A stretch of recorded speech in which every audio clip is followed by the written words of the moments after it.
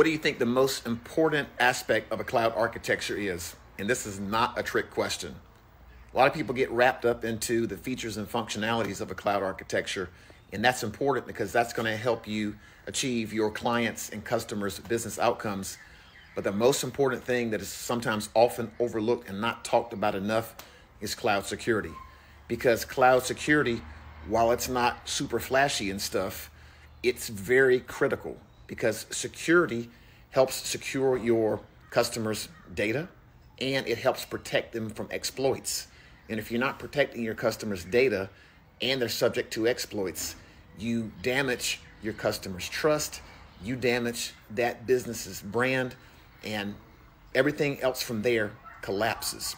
So one of the fundamental areas in AWS security that you need to have a solid understanding of is called AWS IAM, which stands for Identity and Access Management.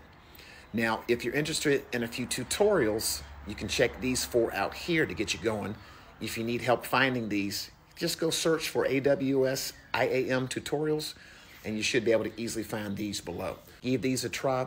These should get you off to a good start for your IAM and security understanding.